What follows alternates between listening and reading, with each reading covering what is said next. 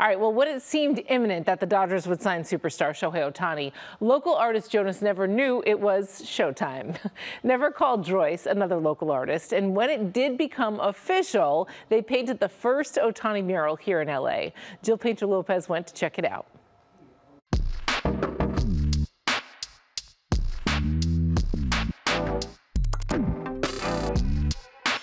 So Never and Droyce here today with this beautiful Shohei Ohtani mural, and you guys got this up quickly. Never, I'm going to start with you. How did you guys get this done so fast? We knew we wanted to paint him. Like, we've tried to, for years, paint stuff that's really relevant in like LA sports, whether it be Kobe back when he was retiring, or like there'd never been a Dodgers World Series mural, so we painted one of like Fernando and Gibson over by the stadium. And Ohtani was like bringing so much excitement to the city, and just he was going to be such a big thing, and we kind of wanted to capture it. And what's better spot than in downtown? And Droyce, as a big Dodger fan and an Angelino, what's most important about this for you and other Dodger fans, do you think?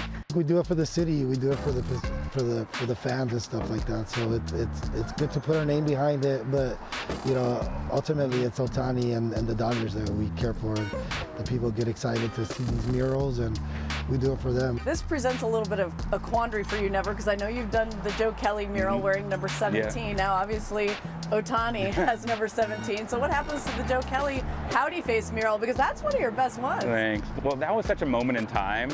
Like, I mean, I've gotten a lot of practice painting number 17 for the Dodgers. That one, I was thinking about it, I'm like, that's gotta stay, because that moment against Astros was such a thing for the 17 jersey and for Joe Kelly and just the city. Like, that was a really rallying spot during the pandemic. We couldn't go to the stadium, so it gave Dodger fans a place to meet up at the mural.